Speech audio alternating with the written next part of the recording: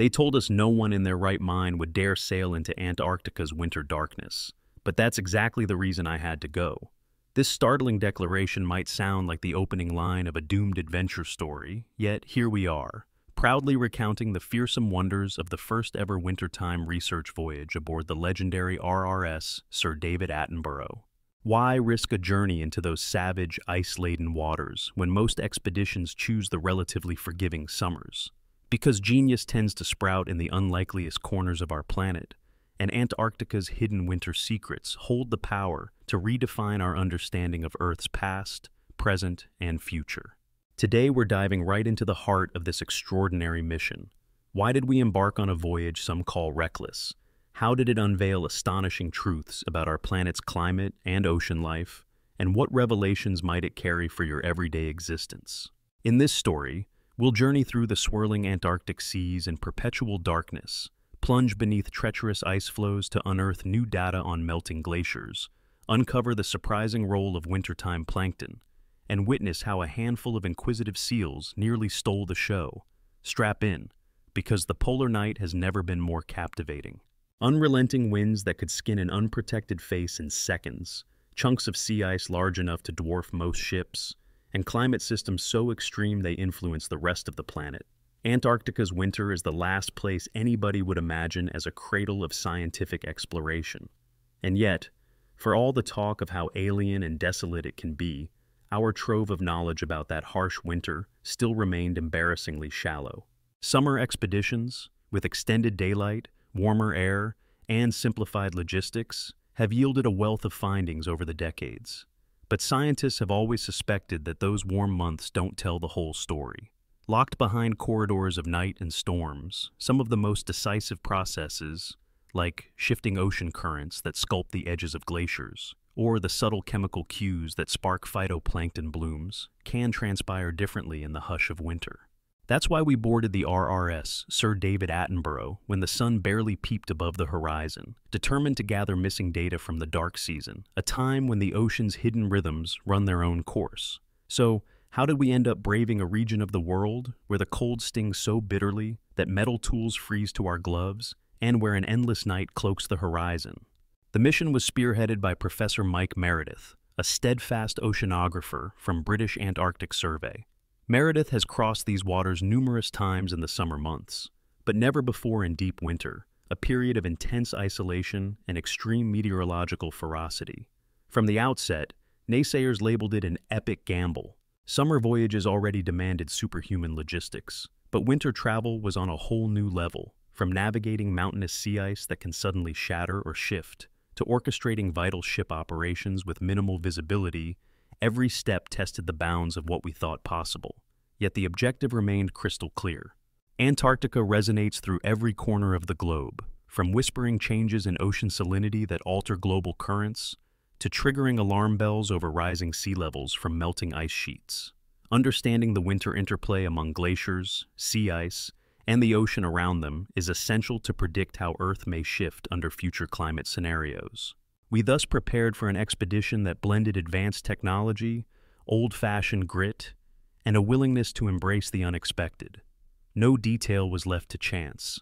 The ship was equipped with cutting-edge sonar, drill rigs, deep-water sampling rosettes, and specialized winter-hardy drones capable of filming and mapping the murky waters hidden beneath slabs of ice.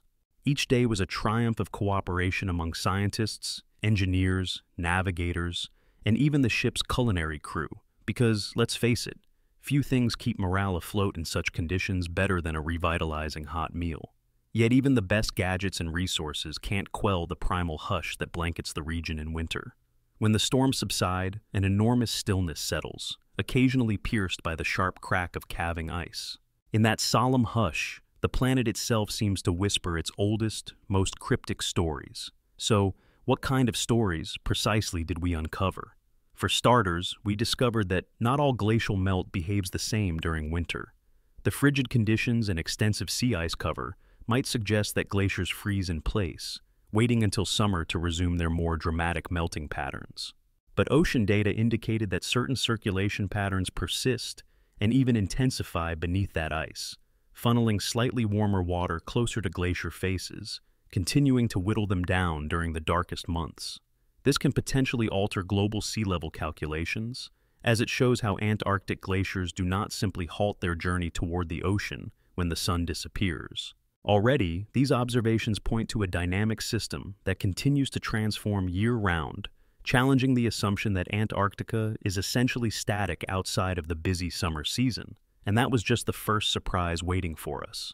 Meanwhile, we saw how the ocean's chemical composition shifts in these punishing winter conditions. It's no secret that plankton form the foundation of the marine food web. They also play a pantheon of roles in regulating global climate, particularly by absorbing carbon dioxide from the atmosphere. Yet standard winter data on these tiny organisms is meager. Were they dormant under the ice, waiting for more sunlight to appear before coming back to life? Or could they still flourish in certain pockets, feeding off subtle nutrient surges and fleeting daylight hours? We discovered that winter plankton communities can indeed remain active, capitalizing on any available light and nutrient upwelling from ocean currents to sustain themselves. That was nothing short of revelatory. Although they might be in smaller numbers than during the summer bloom, the evidence suggests that these winter survivors could set the stage for explosive growth come spring, and with it, shape the carbon uptake patterns of the Southern Ocean. The profound significance is obvious. If winter plankton dynamics shift under warming conditions, it may drastically reshape how the planet balances carbon. And what of the mesmerizing array of wildlife we stumbled upon during those endless nights? We expected to see some determined seals or a stray penguin colony in the distance, but no one on board anticipated crossing paths with so many humpback whales. On one jaw-dropping day alone, we sighted over 100 of these giant marine mammals, surging out of the water, tails slapping the surface as though celebrating our presence in the frigid gloom. Their curiosity and sheer power left us speechless, underscoring the reality that even the darkest months are brimming with life if you know where to look. We have to wonder, is it purely a coincidence, or might these whales be exploiting new feeding grounds exposed by sparser sea ice this season? Piecing together that puzzle could shed more light on changing ocean ecology, revealing how migrating species reshape their behavior as conditions shift. Yes, it's at this precise juncture that I want to pause and ask you, if hearing about these majestic creatures thriving in some of Earth's most desolate waters has sparked your curiosity, let us know. Show your appreciation for the courageous scientists and crew who brave truly daunting circumstances to capture these glimpses into the hidden corners of our planet.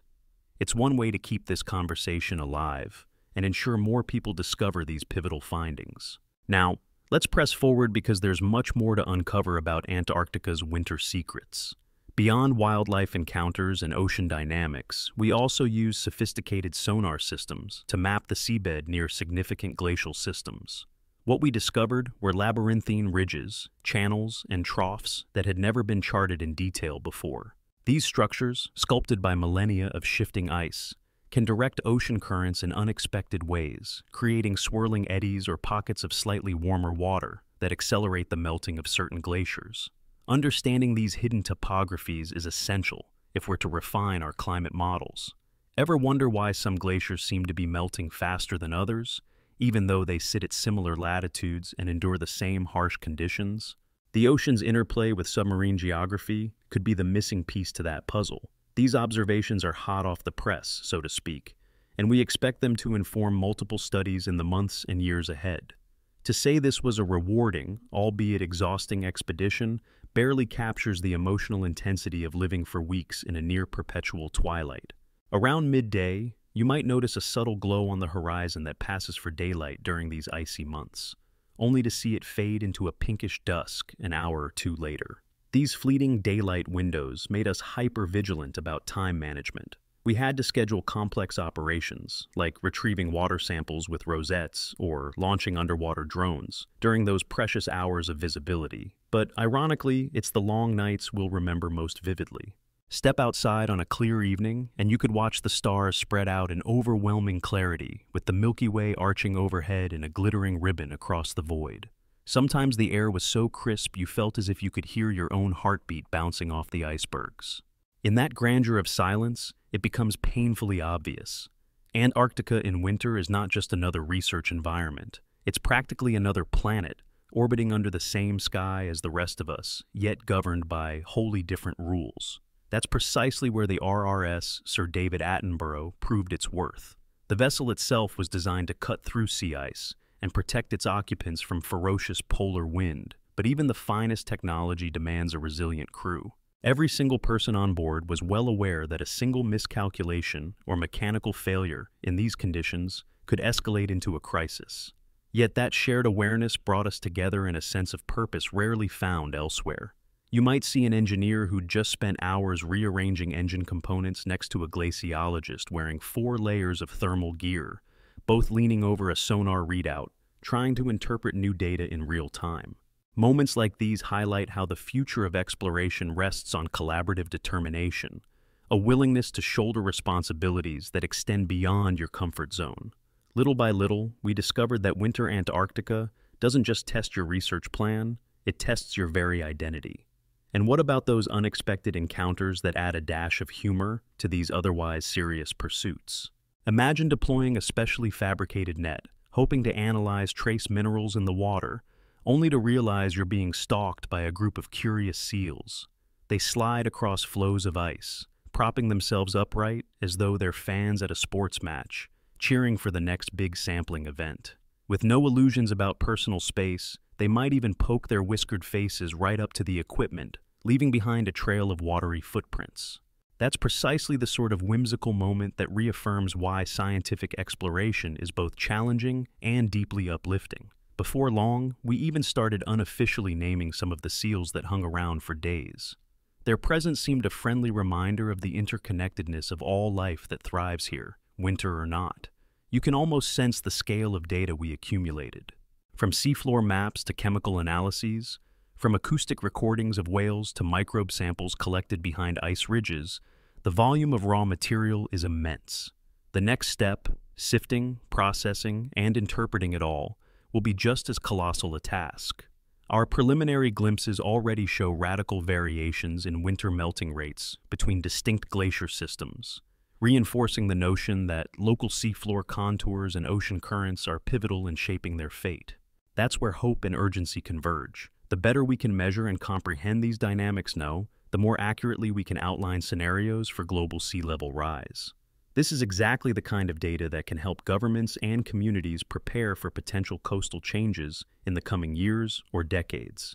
Let this also serve as a call to action to keep exploring. If you're just as enthralled by these tales of winter voyages and scientific breakthroughs, consider subscribing to follow us on future research adventures. Our planet's polar regions deserve more than fleeting attention. They demand dedicated study and a global commitment to safeguard them. By staying engaged, you lend your voice to a growing chorus that values science, stewardship, and the pursuit of truth in realms that might seem too remote to impact daily life, yet do so beyond measure. For years, we've known that Antarctica's influence stretches much farther than geography might suggest. Changes here can tip the balance of global weather patterns, shift ocean circulation, or even tweak the planet's overall albedo as ice recedes or expands. The question was never about whether Antarctica shapes our world, but how thoroughly winter sets the stage for those transformations.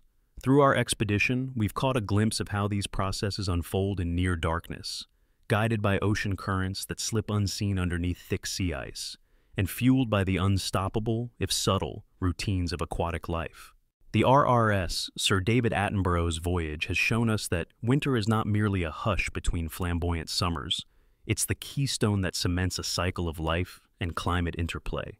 Without knowledge of these winter months, our understanding of Earth's climate tapestry remains woefully incomplete. But this narrative isn't just about scientific facts or mesmerizing pictures. It's about building a bridge between your life, wherever you might be sitting right now, and this seemingly distant frontier. If you live near any coastline, the fate of Antarctic glaciers has direct implications for you. If your local weather extremes have grown more frequent or intense, you have a stake in deciphering how polar ocean currents interact with the broader climate system. And if you care about the magical synergy of marine life, from tiny plankton to colossal humpback whales, then you have an undeniable reason to keep your ears open for everything that emerges from these remote waters.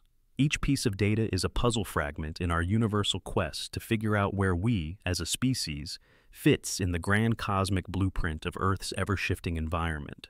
We can't end this story without reflecting on the personal transformations that happen when you spend weeks in nearly unbroken nighttime. Ask any member of our expedition what surprised them the most, and you'll likely hear about the calm that settles into your very center, the feeling that you've stepped away from conventional earthly concerns to drift in a realm where your breath condenses into tiny ice crystals the second you exhale. You discover reserves of patience and adaptability you never realized you possessed because your survival, and that of your fellow explorers, depends on them. Even the act of stepping onto the ship's deck at midnight, with swirling snow capturing the glimmer from overhead floodlights, can spark a sense of awe that humbles you to your core. You might stand there, scanning the horizon for the faint glow of an iceberg's edge, fully aware that wherever you look, the wilderness extends for countless miles in every direction. This humbling connection to the environment is, in its own way, a clarion call to protect what we can still preserve of these pristine realms. And so, if you're just joining us now, fear not. You've arrived at the perfect moment. We've gone beyond the typical summer snapshots of Antarctica to reveal an entirely different world. We've encountered incredible whales, discovered how glacial melt never truly sleeps, and glimpsed what winter plankton are doing beneath sheets of ice that stretch for endless miles. We've uncovered new topographical secrets about the seafloor, seen the resolute might of glaciers calving in silent darkness, and reveled in the mysterious interplay between atmosphere and ocean. In essence, we've illuminated the invisible puzzle pieces that are every bit as crucial as the ones that summer months feed into. Anyone who assumed that Antarctica simply hibernates all winter is in for an awakening. Though the research portion is done for now, the real work of unraveling data has only begun. We'll spend many months, possibly years, analyzing each water sample, acoustic record, and high-resolution map, all in an effort to decode the labyrinth of processes that govern not just Antarctica's winter, but realistically the entire planet's climate tapestry. Yet one lesson remains immediate and undeniable. Antarctica's winter is a living laboratory, not some barren emptiness. It teems with clues that might help unlock the greatest challenges our planet faces in the coming decades. And that means Antarctica is tied to every corner of Earth, binding us together in a cosmic dance of ocean, ice, and life itself. Now comes the final note of reflection. Imagine the moment we glimpsed our first sunrise after so many days in twilight. The horizon glowed like a promise, revealing icebergs tinted with pastel oranges and pinks, while the sea's surface shimmered in the refracted light.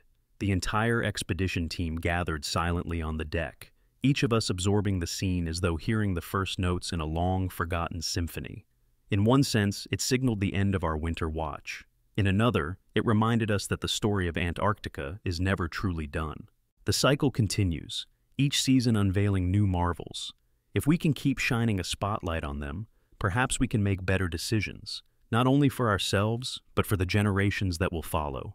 Thank you for accompanying us on this thrilling odyssey into the Antarctic winter.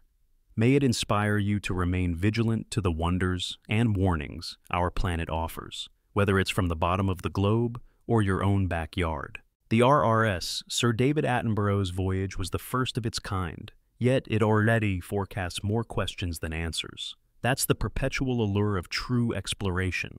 It fans the flames of curiosity. Let's preserve that fire, share these discoveries wide, and keep forging ahead into the unknown.